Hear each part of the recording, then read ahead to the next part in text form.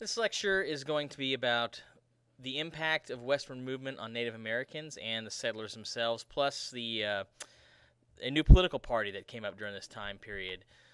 It was known as the Indian problem, the problem being that we had great land that we wanted to use to farm and ranch on, but Indians lived on it.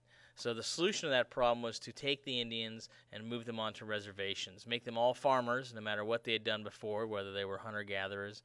A lot of Indians had experience in farming, but the majority of Indians on the plains were hunting for buffalo, and so they migrated around the year following the buffalo wherever it went. And the reservations were usually not great land. The good land was used by the settlers, and their movement was restricted, so they could no longer go where they used to go, migrate to warmer weather in the summer or in the winter, and in the summer follow the buffalo.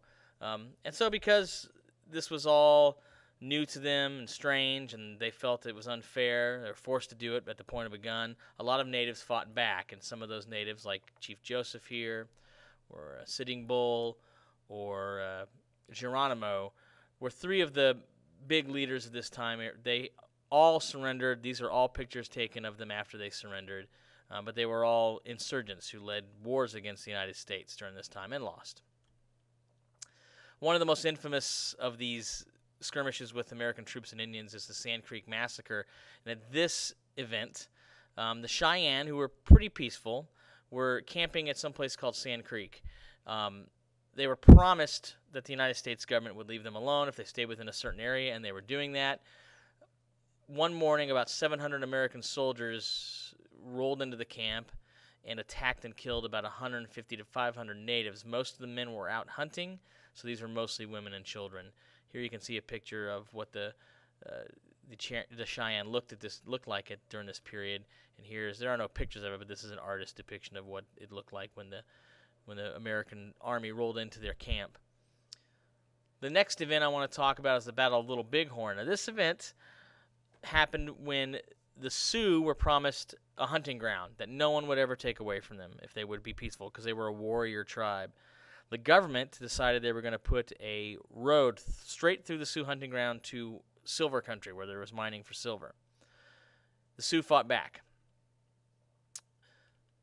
And gold, not just silver, but there was gold too. In fact, I think it was mostly gold. They sent out a veteran of the Civil War named Lieutenant George Armstrong Custer. He went in to round up the Indians and move them, and he came into this area. And if you look at this picture, if you can imagine, we are looking at it the way Custer looked at it. We went into this plain following a small Indian party, and when we got about halfway through this area, from behind the hill on the right, about 1,000 Indians came up over that hill. You can't see the hill on the left. Indians came over that hill, and we were trapped. The Sioux wiped out the soldiers, and Custer died there. And it was a great victory for the Sioux. This is sort of what a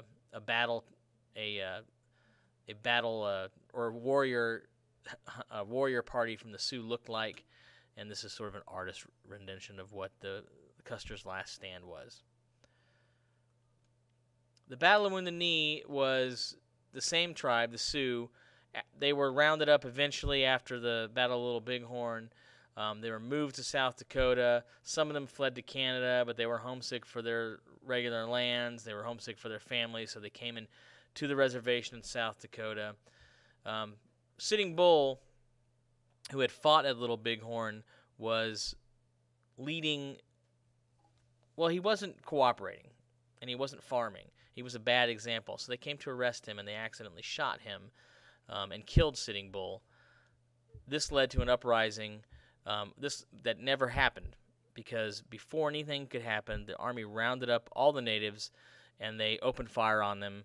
120 men, 230 men and children were killed. And the picture you see here is of, if you look at the bottom, it says bird's eye view of the battlefield of Wounded Knee, South Dakota. It wasn't a battlefield, it was a massacre. And here you can see another picture of the battlefield. And here they are throwing the Native Americans into a mass grave.